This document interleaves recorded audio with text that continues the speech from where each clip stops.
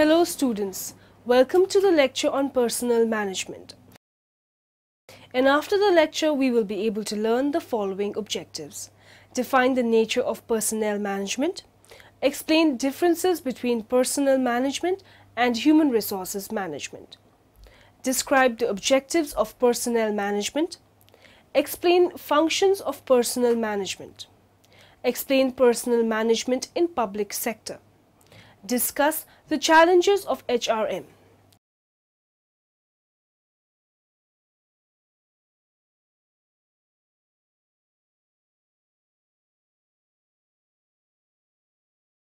Let's start with a brief introduction of personnel management. Personnel management is the special branch of management which is responsible for matters related to the employment and regulation of employees and workers. According to Flippo, personnel management is the planning, organizing, compensation, integration and maintenance of people for the purpose of contributing to organizational, individual and societal goals. According to Breck, personnel management is that part which is primarily concerned with human resource of organization. The days of simply maintaining personnel files and advising on hiring, firing and compensation are long gone for HR professionals. Today, they fulfill a variety of roles that require knowledge and competencies in areas that were foreign to them in the past. It was in the 1980s that human resource management was developed in the USA.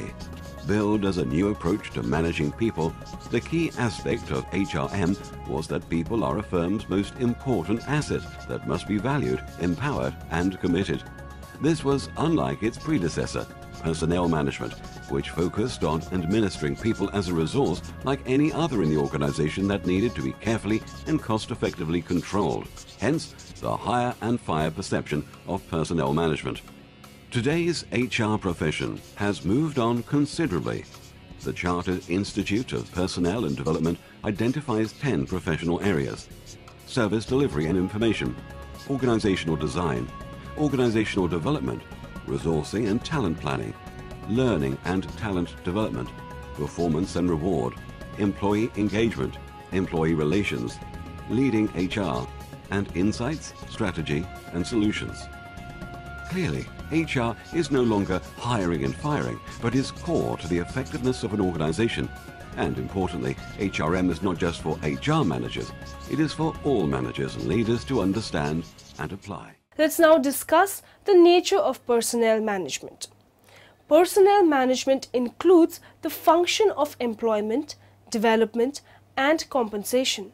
These functions are performed primarily by the personnel management in consultation with other departments.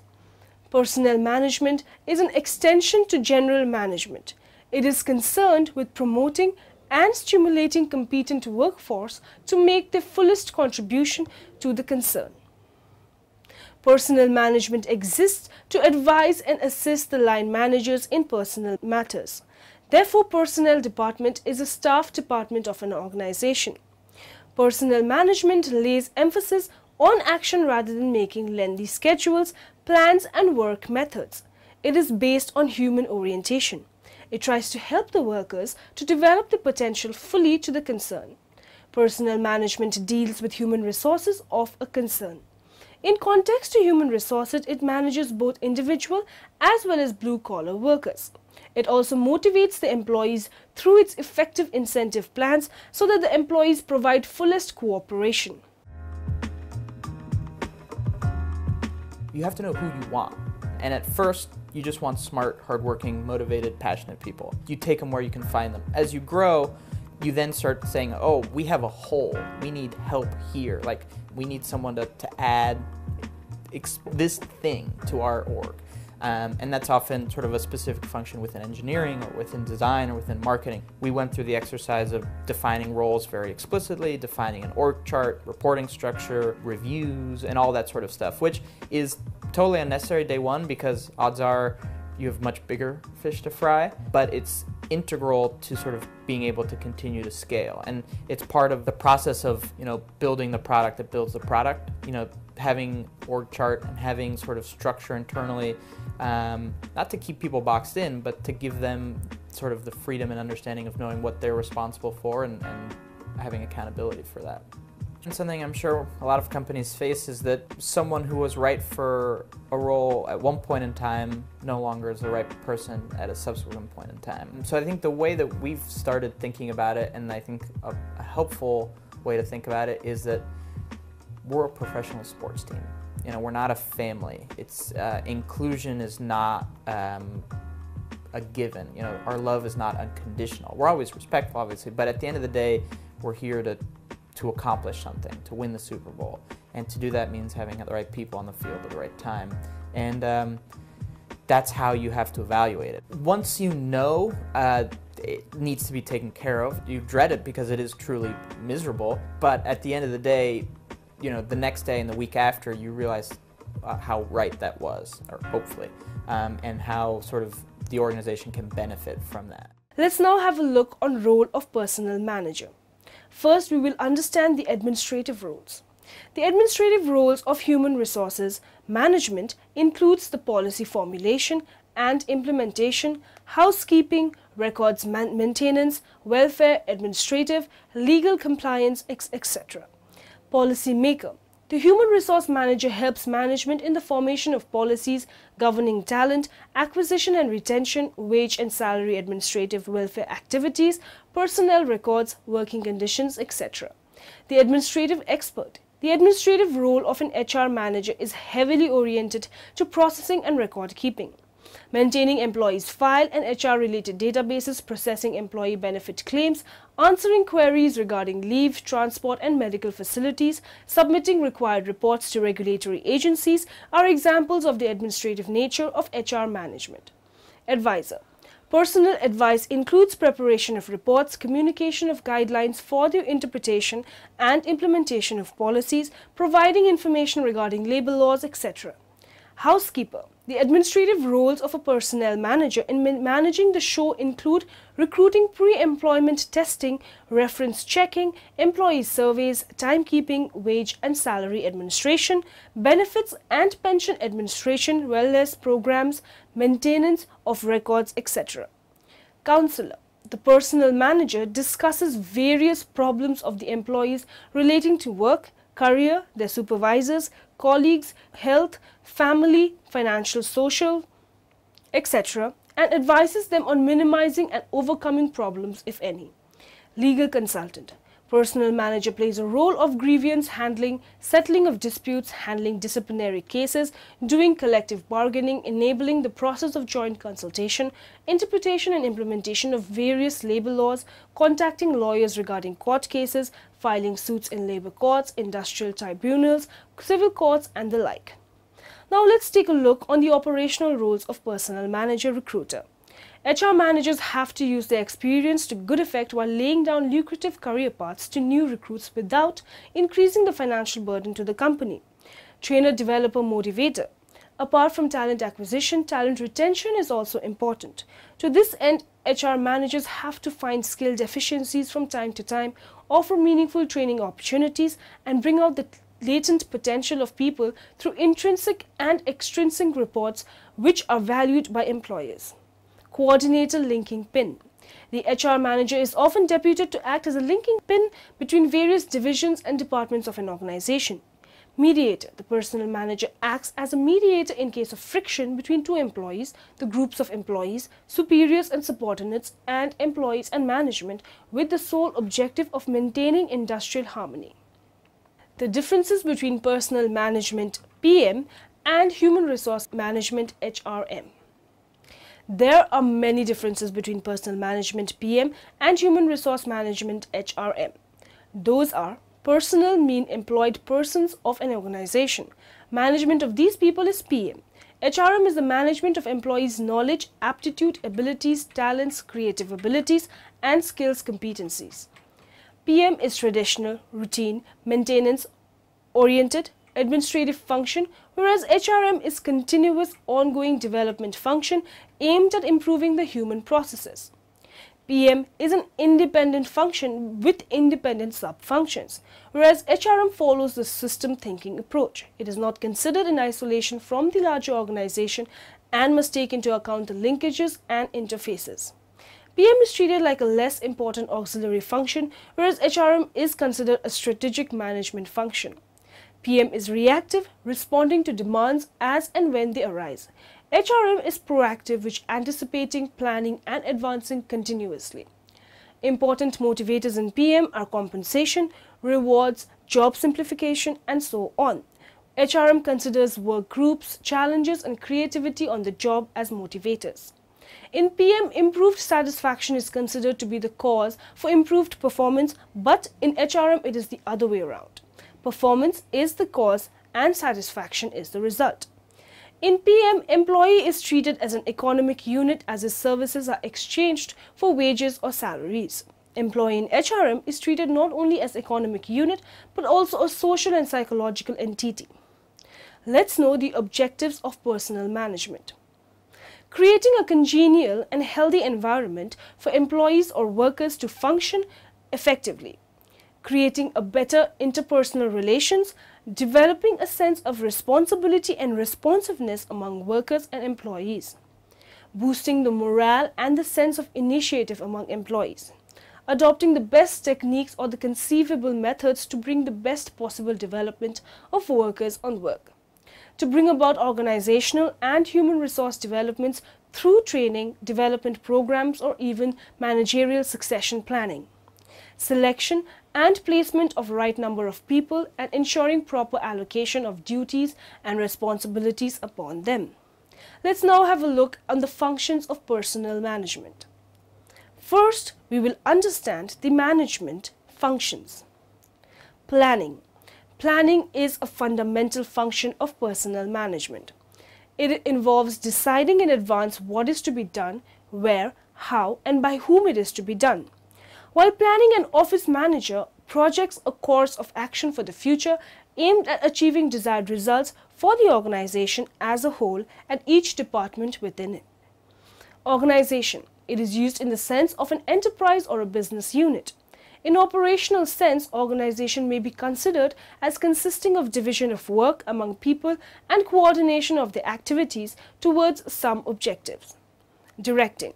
Supervising the work of subordinates to ensure that their performance conforms to plan.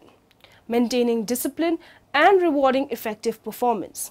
Motivating the subordinates to direct their behavior in a desired pattern. Controlling. Controlling as a function of management means the measurement and the correction of performance of the activities of subordinates in order to make sure that enterprise objectives and plans devised to attain them are accomplished. Control thus consists in knowing the extent to which actions are in conformity with plans adopted and instructions issued so that the errors and the deviations are reported and appropriate corrective actions can be taken. Functions of management, in which I will list the functions. Planning is the first one we are going to discuss. Planning is the primary step of management. Planning is the process of making decisions about the future. It is the process of determining enterprising objective and selective future course of action necessary for their accomplishment. It is the process of deciding in advance that what is to be done, when and where it is to be done, how it is to be done and by whom. Applications of planning. Planning provides direction to enterprise activities so that the organizational objective can be fulfilled. This is known as halo effect. It bridges the gap between where we are and where we want to go. A proper planning helps the management to avoid uncertainty and wastage of resource. The second function which I am going to discuss is organizing. Organizing is concerned with the management of organizational resources such as people, material, technology, etc. The organization has to identify the activities and classify those activities into different groups, by assigning them different duties and responsibilities for better performance. The management has to organize both human and non-human resources, or we can say it is a conscious coordination of people towards a desired goal. Third function is staffing. It is the function of employing suitable person for the enterprise. It may be defined as an activity where people are recruited, selected, trained, developed, motivated and compensated for manning various positions. It includes movement of not only individuals into an organization but also their movement through promotion, job rotation, transfer and out, termination, retirement from the organization.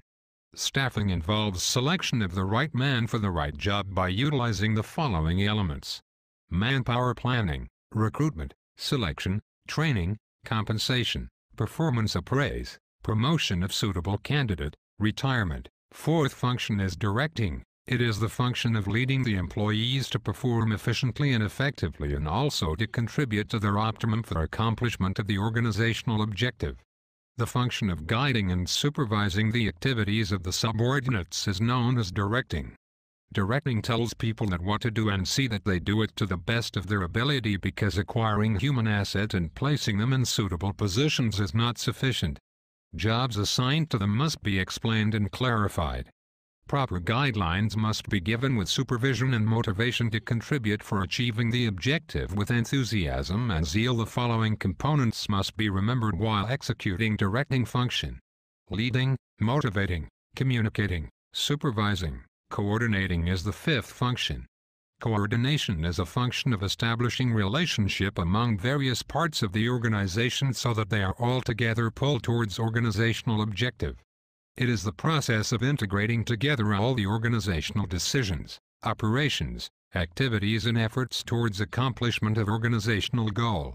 That's why coordination is a crucial function of management, which is regarded as integral part of all other function. The last one in the list is controlling. The objective of controlling is to ensure that actions are contributed for goal accomplishment. It helps in keeping the organizational activities on the right path or align them according to the plans. Controlling is a function of ensuring that the divisional, departmental, sectional and individual performances are measured and compared with that of the plan. If the measured performance is not satisfactory, the manager must find reasons and take corrective actions for rectification of that problem immediately. If the controlling function is to be effective, then it includes 1. Setting standard of performance. 2. Measuring actual performance. 3.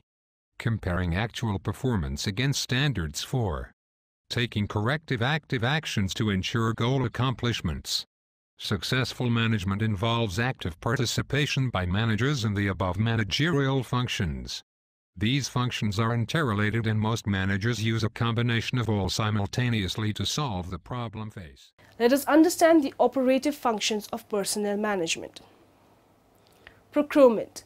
It is concerned with the obtaining of the proper kind and number of personnel necessary to accomplish necessary organization goals.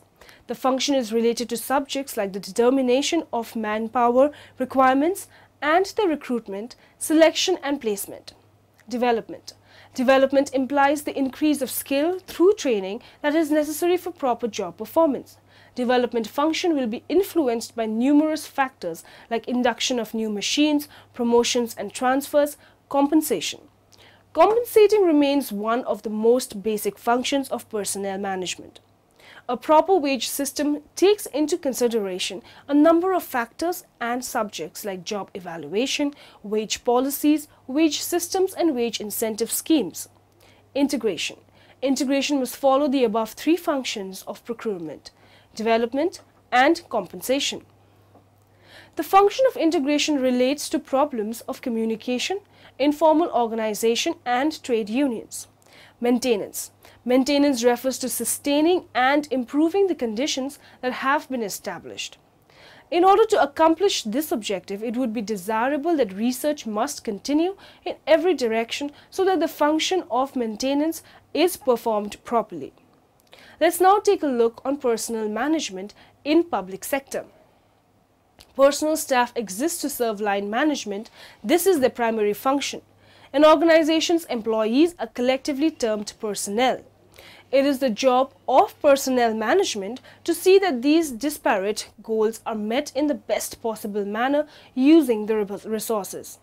Training is also an important part of personnel management. Training, like employee performance, is also subject to evaluation and feedback. No one can tell how successful a training program is without using some evaluative measures to study its result. Selection becomes a part of management development when managers are scrutinized in order to determine their effectiveness on the job and their suitability for further management development training. Now in the end, let us summarize what we have learned in this lecture. Personnel management is the specialist branch of management which is responsible for matters related to the employment and regulation of employees and workers. Personnel manager is the head of personnel department. He performs both managerial and operative functions of management. A primary goal of the human resources is to enable employees to work to maximum level of efficiency. Planning is a fundamental function of personnel management. It involves deciding in advance what is to be done, where, how, and by whom it is to be done. Compensating remains one of the basic functions of personnel management. A proper wage system takes into consideration a number of factors and subjects like job evaluation, wage policies, wage systems, and wage incentive schemes. Personnel staff exists to serve line management. This is the primary function. In organizations, employees are collectively termed personnel.